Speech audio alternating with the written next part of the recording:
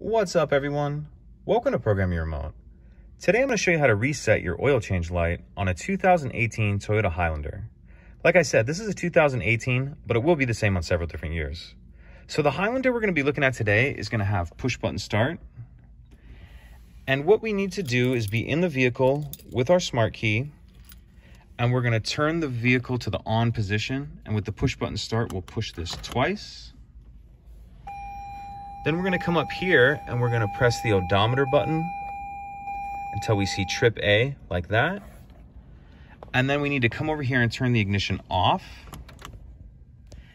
And now we need to press the odometer button down again, but we need to continue to hold it down this time. And then we're going to turn the ignition to the on position.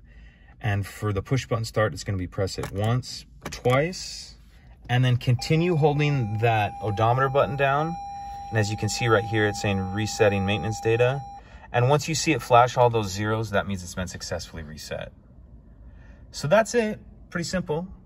If you have any questions, please let me know. If you could take a second to like and subscribe, it helps us out and I'd appreciate it.